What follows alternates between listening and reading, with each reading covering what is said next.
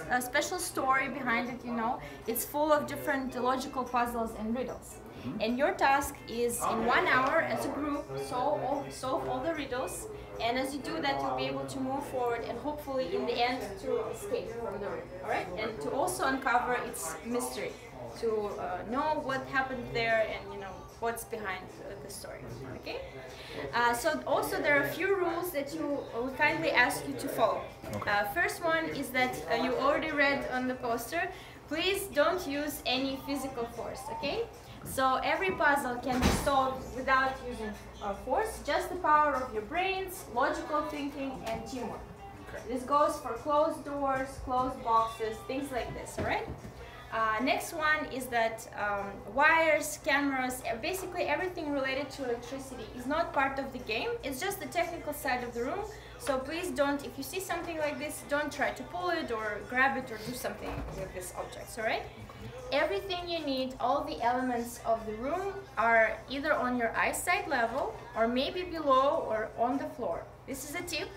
So pay attention to lower levels and the floors, okay? There might be some interesting things for you there. Okay, next one is that every object in this room is only meant to be used once. So for example, you found a key. This key will only open one thing, one lock.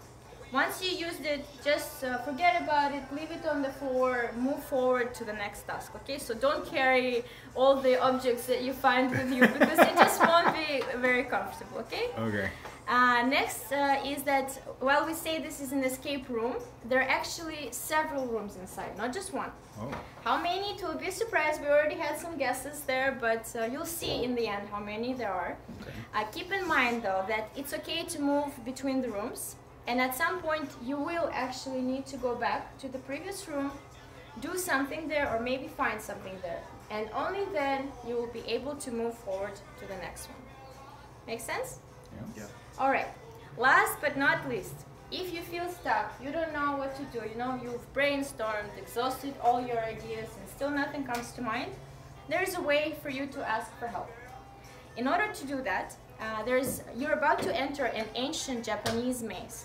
And this maze has eyes and ears. So if you need help, there is a ritual that you can perform to ask for it. You can stand in circle all together. Well, we normally require you to hold hands, but you don't have to, since most of you, I think, just met now. Yeah. So no, you don't have to hold hands. We're in this together. So yes, but a good team, you know, if you want to be a good team, you'll hold hands and ask your question out loud. And maybe the spirits of the maze will give you some kind of a clue. If they're merciful. Maybe Jimmy will give us a clue.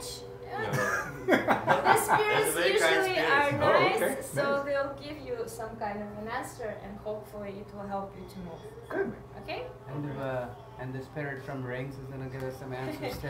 No, those kind of spirits we try to keep them away, you know, so we only have nice spirits in this maze, but there are also some evil things that you will have to defeat. So hopefully you will be able to do that, yes. Nice. Okay, so do you have any questions? No.